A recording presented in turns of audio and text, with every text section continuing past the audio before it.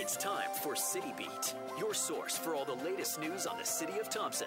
Only on 102.9 CHTM, your radio station. I'm Monika and this is City Beat. Joining me today is Mayor Dennis Fensky. Thanks for joining me. Good morning. If you have a question for the mayor, call us at 677-8181 or email us at CHTM@arcticradio.ca. To start, what's been happening around the city?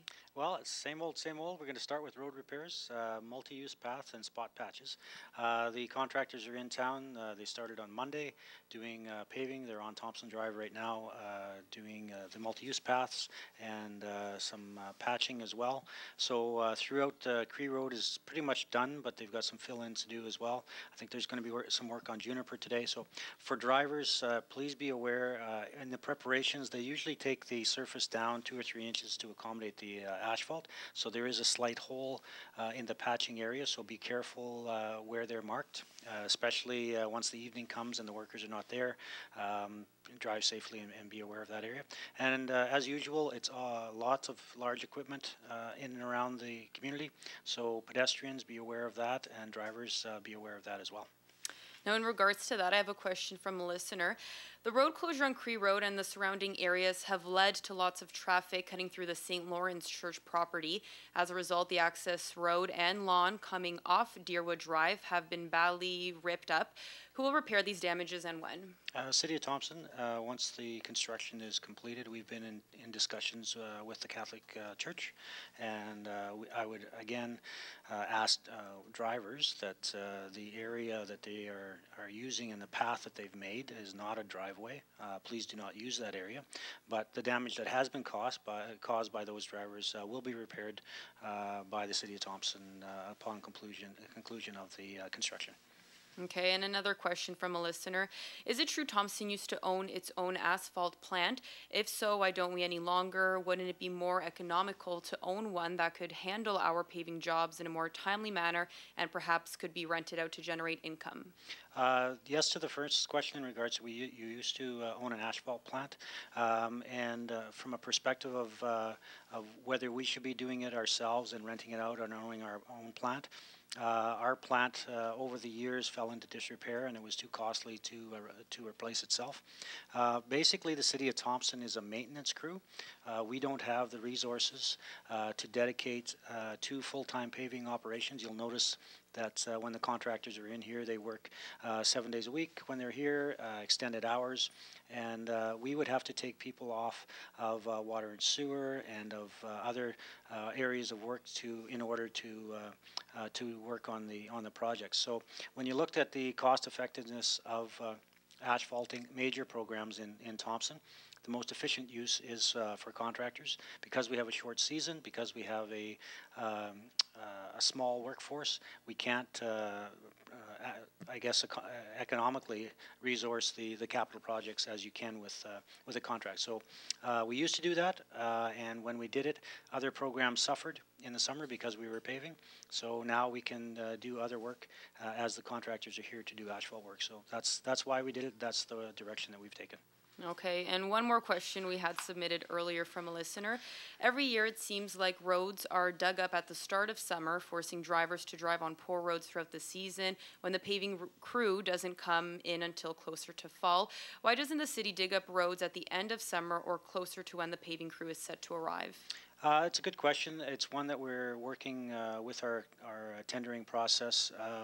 This year we were hampered a little more than usual because of weather, and we were extended. We should have been done by middle of September. Obviously we're into October now, and we're just finishing up in the next 5 to 7 days. But the plan is to look at our tendering process. The problem is that the contractors are from southern Manitoba. There's plenty of work in southern Manitoba, and so we are fit into their schedules. We have to be a little stronger on our bidding process in regards to time frames and that our work should be done in July and August when the daylight times are longer. In Winnipeg right now, southern Manitoba, the contractors will continue to work for at least a couple more months because of the weather. We could be shut down next week if the snow comes. So we're working towards a better process, tighter programs, so that we can have the work done earlier in the year. But again, we're up against the paving contracts across Manitoba and southern Manitoba. There's lots of work down south, and so we have to be competitive in order to get that work to come north. Quick reminder to our listeners, if you have a question for Mayor Fenske, feel free to call us at 677-8181. You made some proclamations this week. What were they and what's the goal with them? I think we had one for prostate cancer that we just finished, and I can't recall I believe the other one was Seniors Health Month. Oh, Seniors Health Month, yeah. So basically promoting seniors' health and an awareness for the upcoming month, and I believe diabetes was in there as well.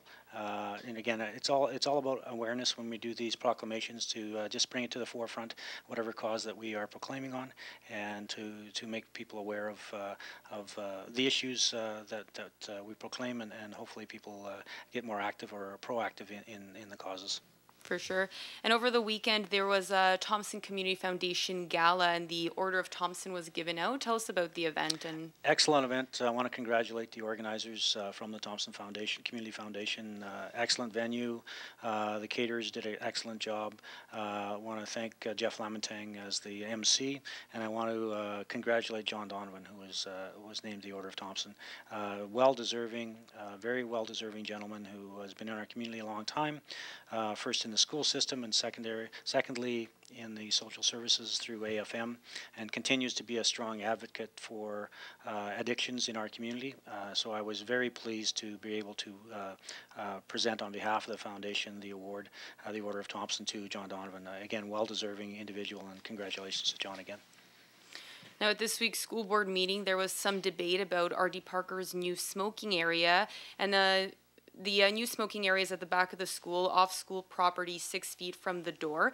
There were some questions regarding the legality of the designated smoking area as well. What are your thoughts on the issue? Should schools have designated smoking areas? Well, in general, I mean, the district is the area of jurisdiction for the policies that are set within the school system. So, from that perspective, as a one governing body, I don't want to comment on the other in regards to the decisions. On a personal level, from a smoking perspective, we all know that smoking is addictive.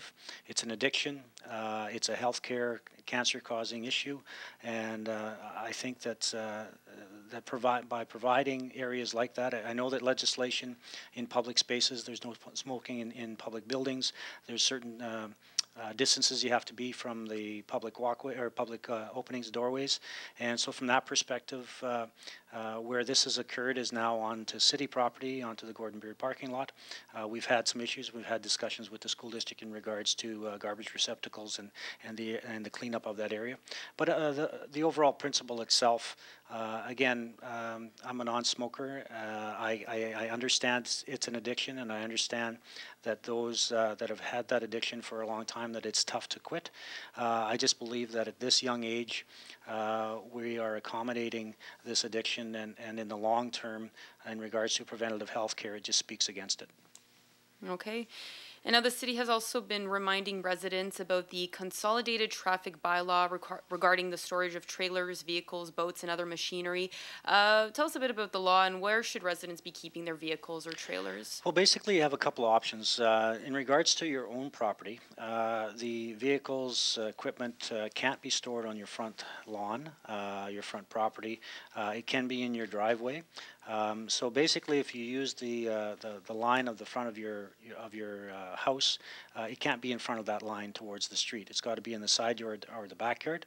And or the second option is to have off-site storage. There are numerous places around the community that provide off-site services for storage, and that would include trailers, boats, ATVs, vehicles, and such. So the bylaw states that you can't store vehicles in your front yard, or in fact store them, for instance, a derelict vehicle can't be in your driveway. So we have bylaw officers that are going around the community and checking into that. And it's for a number of reasons. Number one is fire protection and access to buildings. We've seen trailers on front lawns that restrict the access to the front of the building in the case of an emergency. Secondarily, aesthetically, we get lots of calls from neighbors who are proud of their properties and are quite concerned with neighbors, and thus we get the call.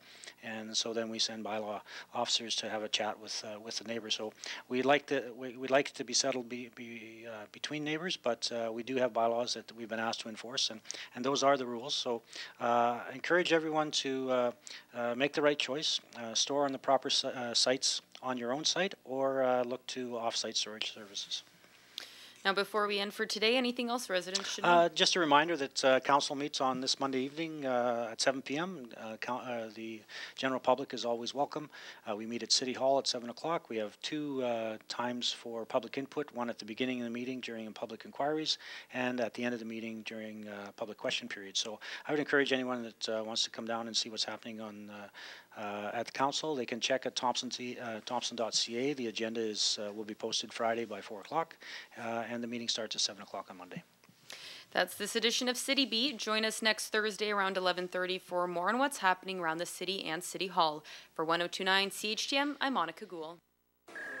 City